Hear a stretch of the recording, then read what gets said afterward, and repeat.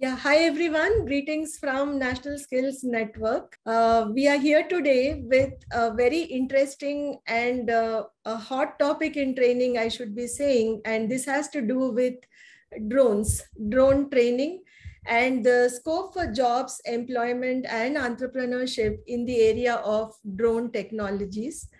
And we have with us today Mr. Dinakar Devireddy, who's the head of Drone Academy, which is a part of Aviation Academy from the government of Telangana. So welcome to this talk, sir. Thank you. So as all of us know, today that drones are being used in multiple industries for various reasons, and it is no longer limited to photography or things which are more at the level of hobbies and interests. So maybe, we can get started by asking you, what is the scope for drone training today, and how do you see the industry picking up, because it's still called as sunrise sector? Yeah, see, that's a good question. See, drone training is slightly different from the other trainings. See, because for the reason that drones can bring a lot of good, and there is a lot of other things which are attached to these drones. See, drones fly in the air, right? So then airspace is very premium and is also very security related and concerned area. Right? So civil Department of Civil Aviation controls the civilian airspace, though there is an airspace for defense also. Yeah. But Department of Civil Aviation controls this. Particularly under aid, there's a regulator called DGCA, Director General of Civil Aviation. So this is a regulatory body which controls the airspace. So here, earlier it was only aircrafts, civilian or transport or military aircrafts which were flying in the air. Now this drone has come. So this is new to civilian airspace, basically, because drones also have to share the same airspace with the aircrafts, right? So when there is a conflict of drones which are unmanned, basically, drone generally are unmanned. So there is no person sitting on the aircraft. So mind you that DGCA considers drones and civilian aircrafts as aircrafts only. Okay. Their differentiation is manned and unmanned only. So all the civilian aircrafts are manned, all the drones are unmanned. So now you see a lot of rules which are originally prescribed for civilian aircrafts apply to drones also, right? So why I'm giving this background is that it is not the training is not as simple as any other skill. There are some regulatory things which are obviously have to be applied to these trainings. So so DGCA has come up with a regulation where it has allowed certain companies, what they call as FTOs, flight training organizations, in its original format to start the drone pilot trainings. We are also the FTOs, that is flight training organization. We also train commercial pilots. We have a fleet of 7 aircrafts with us. So all around India, around 30 odd FTOs are there. So out of which whoever have shown interest, DGCA has given the permission to start training. So we are one among them.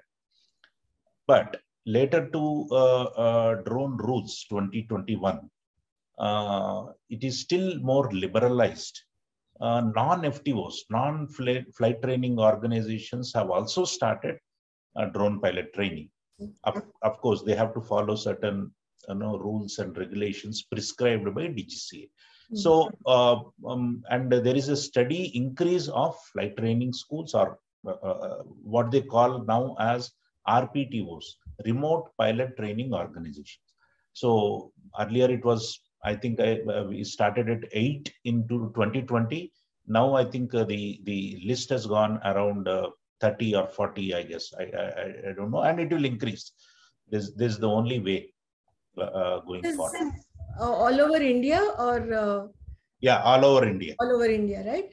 Yeah. So also, like I was mentioning earlier this to you, like because we from NSN have been closely following the drone training related developments in terms of skilling and coming up with schools for training, we noticed that the government has really given a big push even in terms of the recent budget, and also like reduce, like you said, liberalizing and also abolishing few rules and things like that which were pretty strict.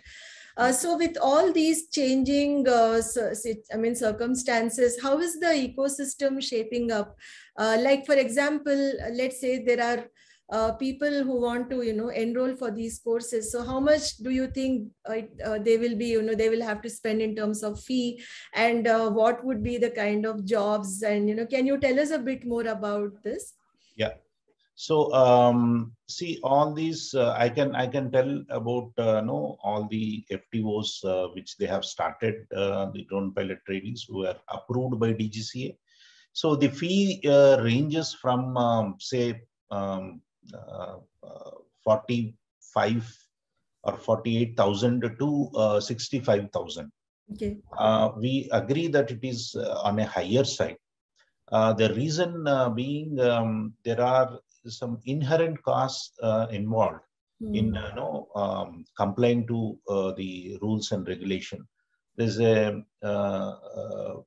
dearth of trained trainers who can train the students. Okay. Also. That's one big thing there. Yeah. And because it's a very new subject. Yeah. And also there is consumables and drones themselves. Those are also costlier equipment, and they are prone to accidents, and they might get into a destruction mode while they are in training, because we are in the process of training. So those are also things. There are some costs involved which has risen this fee thing.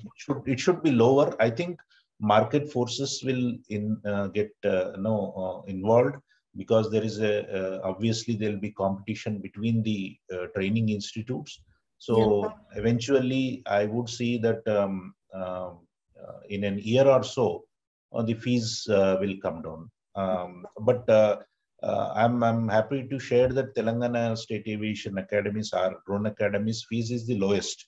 It is 48,000 plus GST. That is the lowest amongst the others. Yeah, and the duration of this course, like say the drone pilot training course, what would be the typical duration? Yeah, typical duration is 5 days. 5 days. Yeah. So now, so this I've been asked this question, and people get surprised. So what will happen? Is this 5 days enough? I would answer by saying yes and no. Yes, on the end of the 5th day, you would be able to fly without an instructor. Okay. That is called a solo flight. Okay. So we'll make sure that you do that, right? So that is possible. But again, this is a skill. It should be acquired. So it should have a lifelong passion to continue that skill, so that you develop that skill. So, and again, this training currently we are doing is for VLOS, we say. VLOS is a visual line of sight. That means at all times, the drone should be in your eye contact.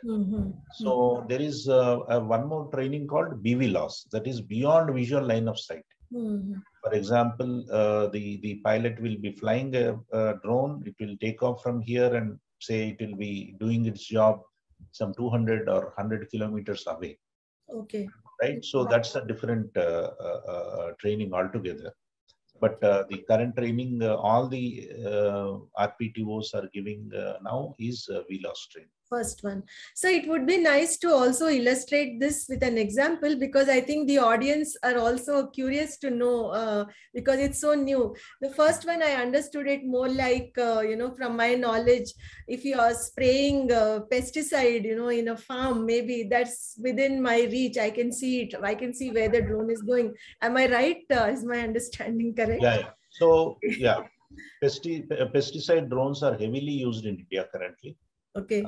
And it is from a regulator point of view and from a law enforcement point of view, agriculture drones are highly, they are slightly risk-free. Risk-free, and the reason is that normally spraying is done at a lower height. So you will not spray either a fertilizer or a pesticide in 200 feet or 400 feet height. You will just hover around just some 4 or 5 feet above the crop. Yeah. So in the event of any malfunction of a drone, or God forbid something happens, it will just fall on the field. So it will not hurt anyone. Right. Basically. So that's the major worry for regulator or the law enforcement. So that way it is easier. That's the reason you see a lot of drones are adopted in agriculture field, and government is also pushing with programs to do that. Yeah. And also another example, I think, would be the mining industry, because we read that mining industry also uses drones. Yeah. Yeah. So is that also in the same gamut of things, or? Yes. Yeah. So mining is also very important, and there is a regulator for mining called Indian Bureau of Mines. Okay. Yeah. So the regulator has mandated all the mines across India to use drones. Okay. So what the mine owner regularly has to do is to file certain requirements to the regulator, that how much ore he has taken out, what environment he has affected, and all those things have to be submitted. Okay. So earlier it was all paperwork. So what the regulator now wants is a digital format, that too in a drone, so that the data will not lie, the digital data, so that he can easily calculate what amount of ore or overburden is removed from that mine, so that he gets the correct calculation of the royalty which he needs to pay to the government, so that there is no revenue leakage. So that's the major thing. So, and again, mines, if you surprising it might be, that no mine will be in the cities or any where people are in habitations. All mines invariably are in a remote places. Yes. So, and again, in a mine, if something happens to a drone, it falls there, so it will not harm anyone. And that's also one of the reasons that it is considered as low risk operations, drone operations in mining area. And mining and agriculture, the adoption rate is huge. Okay. And it is for mining, it is directly coming from the regulator saying that, see, you have to use drones and you have to supply me with drone data only. So then it has become a mandatory requirement for all the owners. Yeah. And next industry, I think I would like to ask you more about construction industry, because we read that there is surveying. Is that the survey part of it? That's where the drones are used in construction? Yeah. Does it also fall under the same category, or is it different? Yeah, construction monitoring and also inspection. Okay. Inspection, construction, and also mapping. Both, all the three are related. Mapping basically takes the imagery of the land use, photographs of the landscape, and you can prepare a land use map out of it. So I think India is now currently doing one project called Swamitva. It is Swamitva project. It is one of the very ambitious, I think, not done anywhere in the world. So a lot of people may not know, but it's not done anywhere in the world, where the entire land holdings of the farmers and the villages have been mapped through a drone. Yeah. And then the ownership is really identified and given away, just like a Aadhaar card, right?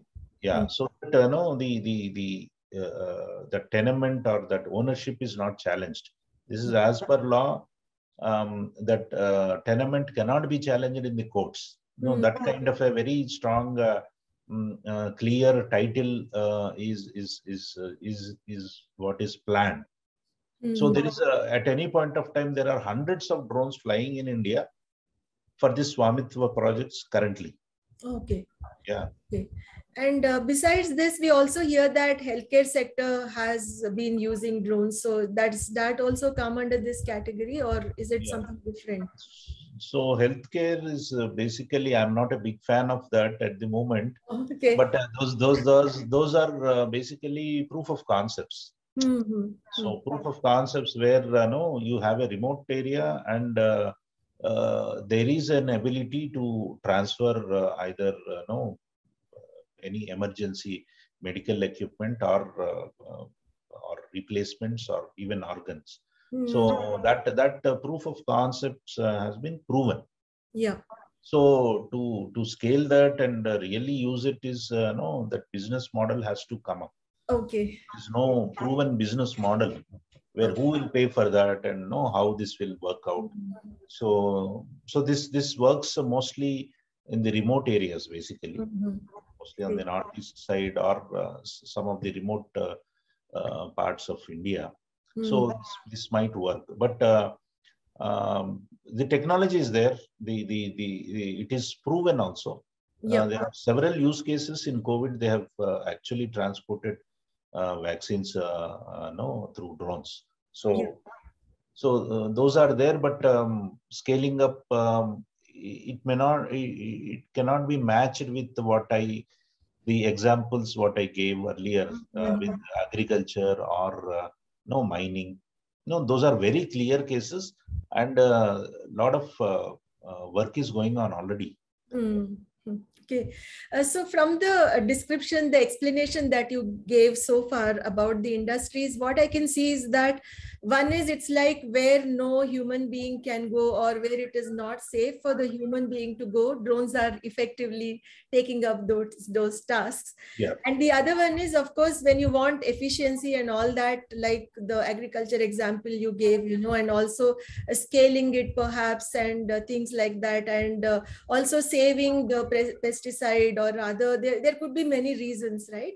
So these are things which we can understand. Now, when these people get trained as drone pilots, what is the avenue for them? How do they look for these jobs, or do they become entrepreneurs themselves, or what do they do in today's scenario? And how do you see this shaping up in the next few years?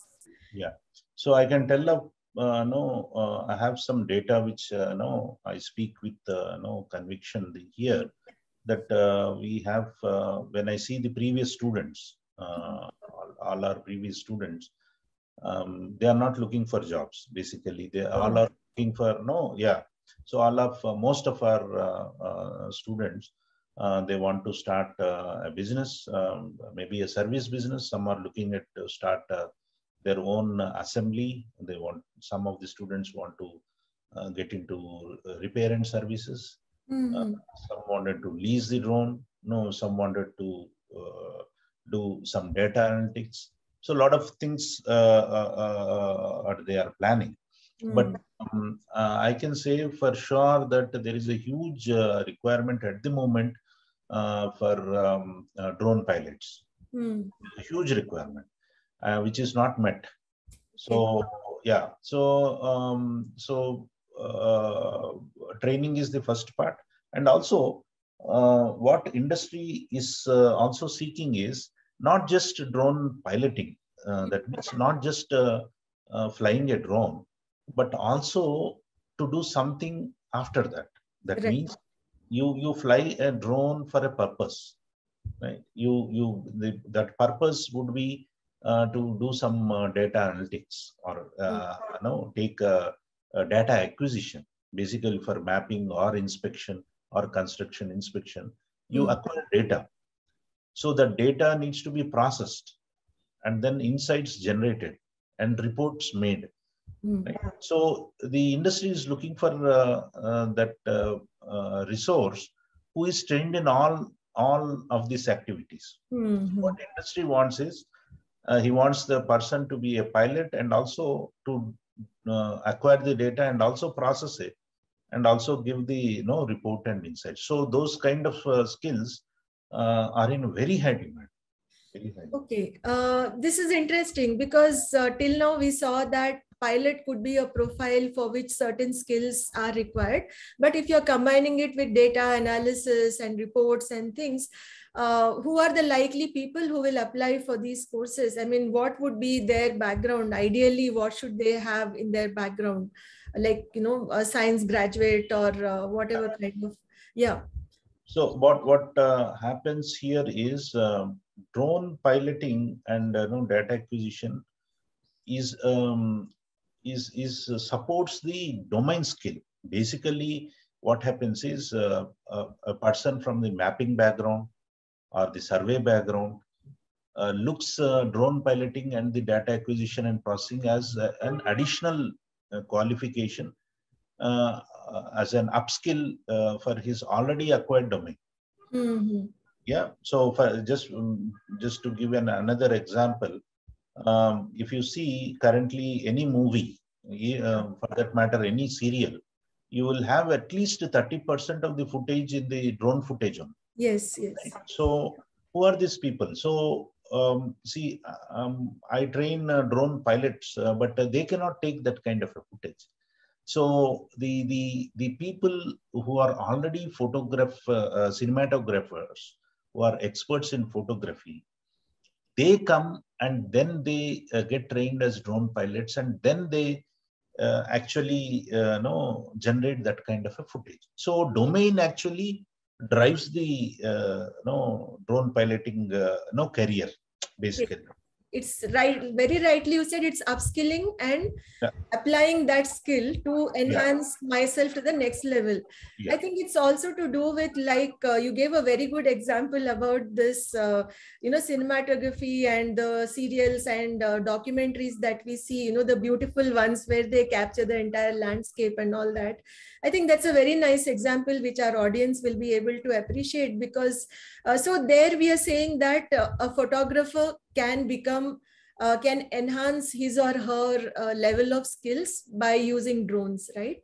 In photography. Okay, so this is one example.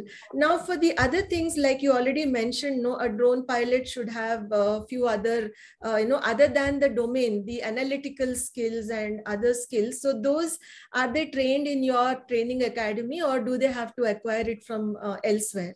No, I'm planning to start that those trainings also very soon. Maybe in a month or so, we will start that, because what we thought is no, we need to complete that cycle. Okay. So okay, we have taught him how to fly and do the flying, but flying is done for a purpose. So once that is there, there are a lot of photogrammetric softwares which do the it takes the input from the drone and does a lot of analytics again. So again, the experience and the domain experience also is required there. Right. So it's not just just to put that data into that software, and the other end you'll get an insight. So that needs to be read, that needs to be understood, that needs to be interpreted and analyzed. So with the experience what I have observed is the people who already have certain domain skills in certain areas. See, a civil engineer or a polytechnic civil engineer, site engineer is the right guy to get trained in a drone pilot activity, and also to the data analytics and all that. So he uses his civil engineering skills in analyzing the data which is brought by the drone. Right. Yeah. Now, from engineering, I would like to, take you to the ITIs and industrial training institutes.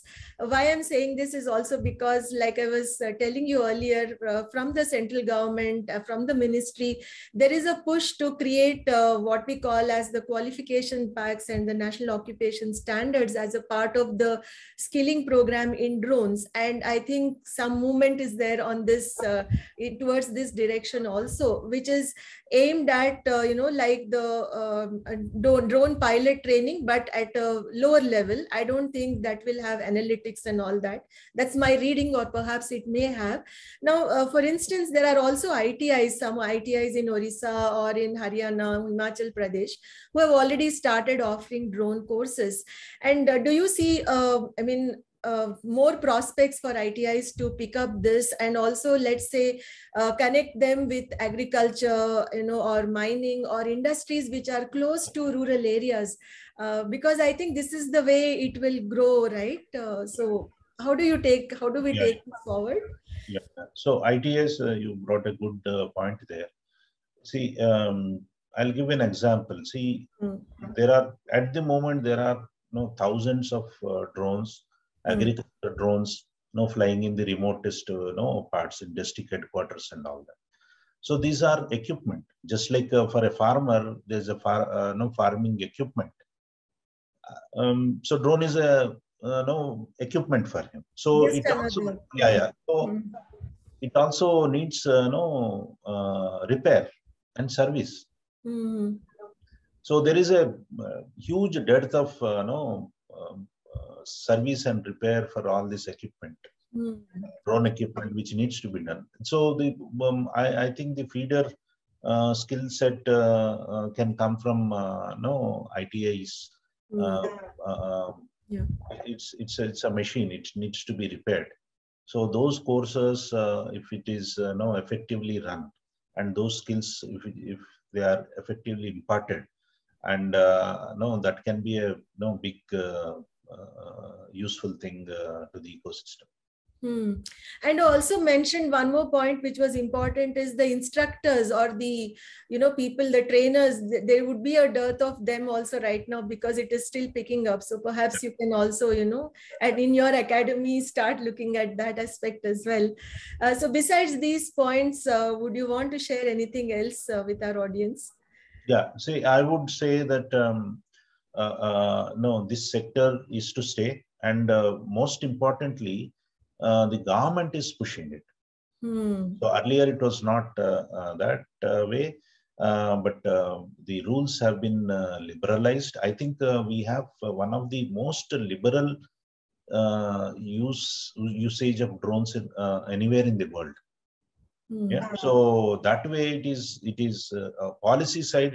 I think it has opened up, and there's a lot of activity going on, and a lot of companies are getting funded who are already as a startups. I see a lot of startups are funded in the last 1 year itself.